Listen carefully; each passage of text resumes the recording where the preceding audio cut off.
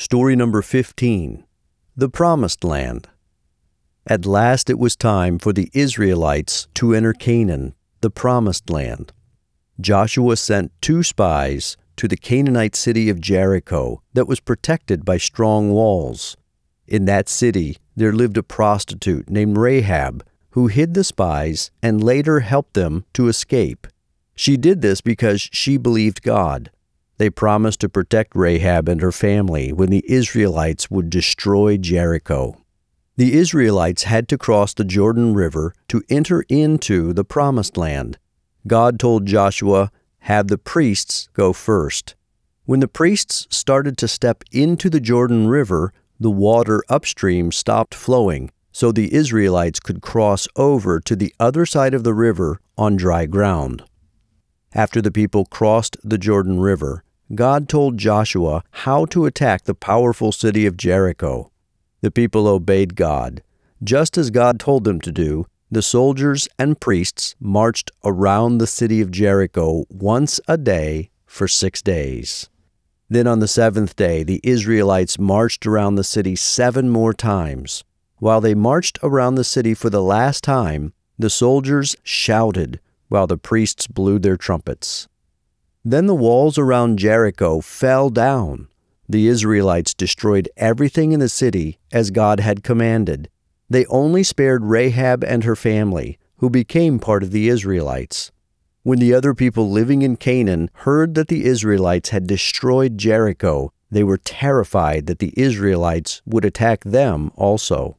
God had commanded the Israelites not to make a peace treaty with any of the people groups in Canaan. But one of the Canaanite people groups, called the Gibeonites, lied to Joshua and said they were from a place far from Canaan. They asked Joshua to make a peace treaty with them. Joshua and the Israelites did not ask God where the Gibeonites were from, so Joshua made a peace treaty with them. The Israelites were angry when they found out that the Gibeonites had deceived them, but they kept the peace treaty they had made with them, because it was a promise before God. Sometime later, the kings of another people group in Canaan, the Amorites, heard that the Gibeonites had made a peace treaty with the Israelites. So they combined their armies into one large army and attacked Gibeon. The Gibeonites sent a message to Joshua asking for help. So Joshua gathered the Israelite army, and they marched all night to reach the Gibeonites. In the early morning, they surprised the Amorite armies and attacked them. God fought for Israel that day. He caused the Amorites to be confused, and he sent large hailstones that killed many of the Amorites.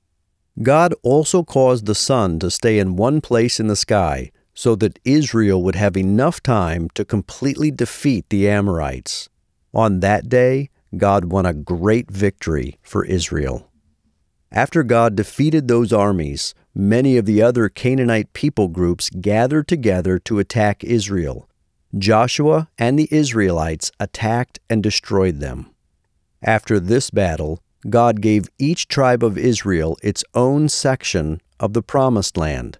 Then God gave Israel peace along all its borders.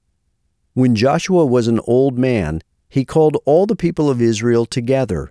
Then Joshua reminded the people of their obligation to obey the covenant that God had made with the Israelites at Sinai. The people promised to remain faithful to God and follow His laws.